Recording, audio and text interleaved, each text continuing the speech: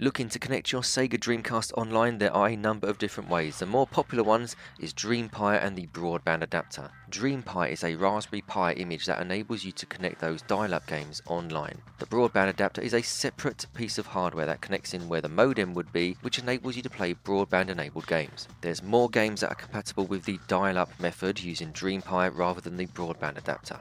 The online games include Phantasy Star Online, Quake 3 Arena, Alien Front Online, Drive-In Strikers, Choo Choo Rocket, to name a few. Some games have their home pages built in to allow you to connect online to download or upload certain files. You can then save this to the VMU, but make sure that your VMU has enough space to save, otherwise you have to delete some of your game saves. To play some games online, you may need to download additional files, such as updates or the actual game file itself. I'll put a link in the description below of the website I like to use for these files. Both methods of connecting your Dreamcast online require additional hardware or software. DreamPi requires the following. You will need a Raspberry Pi, an SD card containing the DreamPi software image, a Linux-compatible USB dial-up voice modem, a telephone cable, an Ethernet cable, and a Dreamcast browser, e.g. DreamKey 3.0. You'll also need a lined voltage inducer.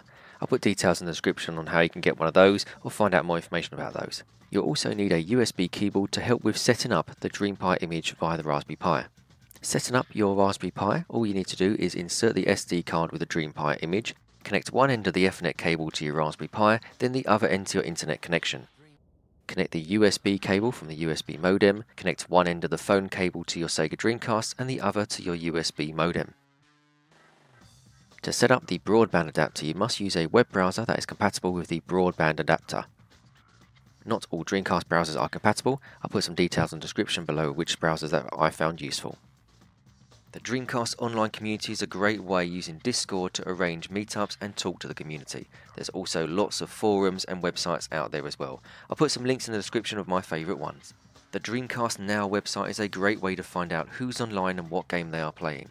You can also configure your DreamPi image here and also use TeamSpeak to join in some voice chats online. And there you are, there's some information about the Dreamcast Online. Hopefully see you on the arena on the racetrack real soon. We all play games, why not play together? Dreamcast, up to 6 billion players.